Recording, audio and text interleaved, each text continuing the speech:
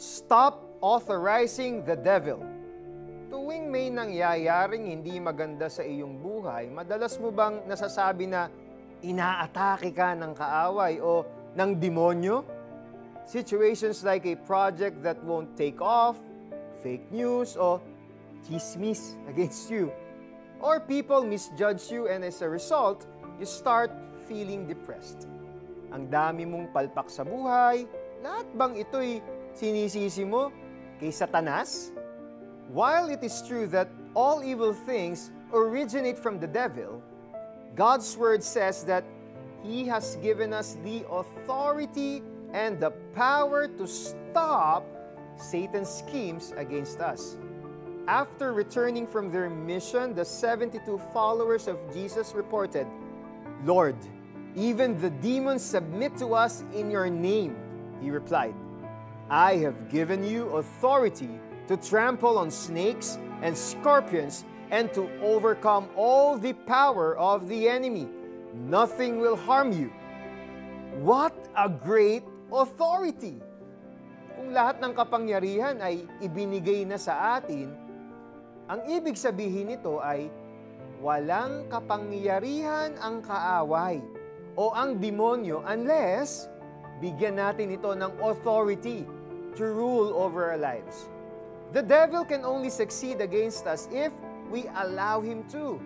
Kaya nagbilin si Apostle Paul na huwag nating bigyan ng pagkakataon ng diablo. Stop him right away from feeding lies in your mind.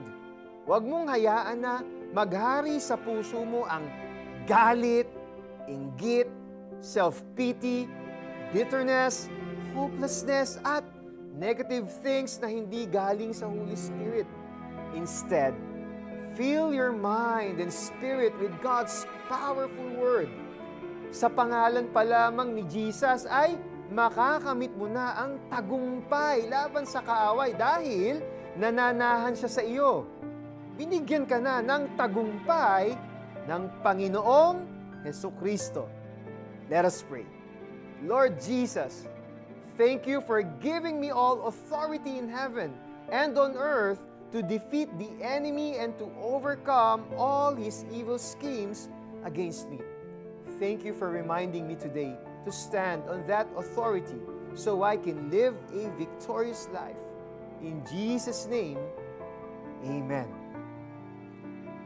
Right now, ask the Holy Spirit to reveal areas in your life where the devil has a hold over you.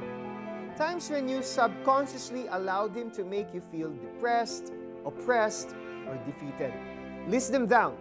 Now say aloud, "Satan and your cohorts, I cancel the authority that I have given you over my life. In Jesus' name, amen."